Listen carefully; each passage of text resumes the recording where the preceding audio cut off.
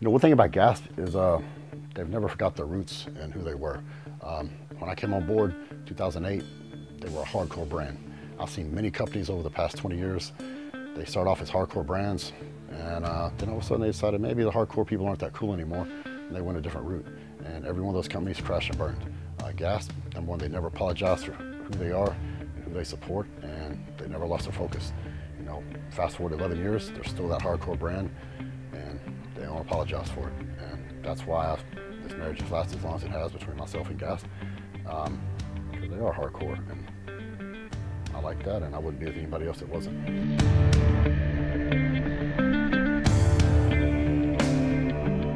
I first met MJ, Michael Johansson, the CEO of GASP, back in 2007, I believe the 2008 Arnold, actually. The story behind that, Per Bernal, who was the industry leading photographer in the bodybuilding fitness industry. I was familiar with GASP clothing because he provided a lot of GASP clothing for us to wear during the shoots, and I loved the way it fit. As being a professional bodybuilder especially, normal clothes don't fit you. Even most athletic clothes aren't gonna fit you and they don't look right on you. So the first time I wore GASP, I was like, wow, this stuff actually fits like it's supposed to, and it looks cool. So I was very familiar with the brand. Per brought up, he goes, hey, do you have a fitness contract or any affiliation with any clothing company? I said, no, I don't. He said, well, there's this clothing company out of Sweden. They're going to come to the States, and they're going global.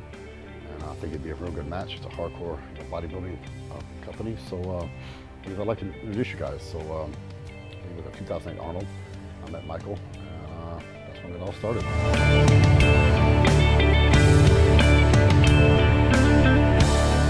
I was so blessed and fortunate to live the life I lived, and to reach my dream is to be a pro bodybuilder and to be a top pro bodybuilder. But I would have worked just as hard whether I ever made it to that level or not.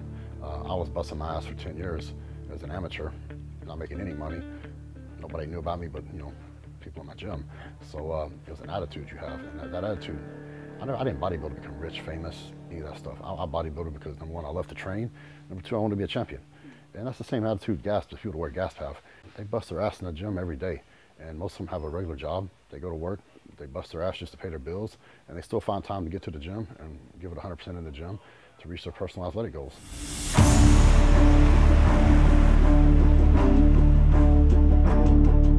You know, we met at a perfect time. You know, GASP was really growing and trying to break out of the Nordic countries and going global. You know, North America, Australia, Asia, all over the world. And my brand was just starting to take off. You know, that's right when I'd won a few shows. I was already one of the top guys, top 10, top 8 guys in the world. But right about the time is when I started really doing well. You know, I think the following year I got second at the Olympia. I went on to win Arnold Classics, and I was a top contender for the next several years on the bodybuilding scene. So, you know, as I grew, my brand grew, so did GASP. You know, we grew together globally, and we became, instead of being national brands, we became global brands together, and we really complement each other. Hard work, everybody respects hard work. And you know, you can earn your respect in the gym, man or woman, makes no difference. It's all about how hard you work. You know, GASP isn't for everyone. You know, I think years ago, I gave a video to GASP to post up, and it was me being me in the gym. You know, probably screaming a bunch of four-letter words. And yeah, you motherfucker! Come on, Branch! Ah! Hey, motherfucker! Ain't no fucking way! Ah! I'm lifting some crazy weight, you know, super intense. I'm getting ready for a competition, and they were kind of hesitant to put it up on their media, and I knew it was going to be a good video. And I'm like, I'm telling you, the people that wear GASP, this is what they are. This is what GASP is right here in this video. This sums up the whole brand. And you know, Michael finally said, you know what, GASP isn't for everyone. If they don't like it, they can turn it off. Like I said earlier, they're very unapologetic. That really sums up what GASP is. So going forward, Michael used to tell me, hey, when you retire from competing, you're going to be more valuable to me than while you're competing. And I remember I looked at him thinking, what are you talking about? And at the time, I'm like, retire? I ain't retiring anytime soon. And I'm like, man, he's crazy. He don't know what he's talking about. But he was right.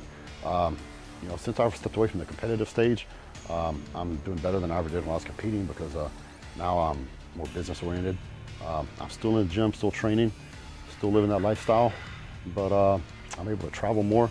You know, we're doing a global tour again this year. You know, we're going to Europe, several countries in Europe. I think we're going to Asia on a tour also.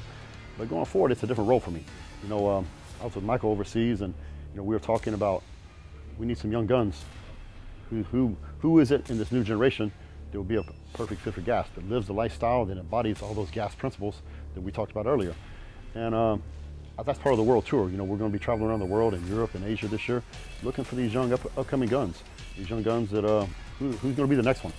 Who's the next one we can put on the wall, a destination, represent the brand, and that person embody all the principles and values that GASP embodies.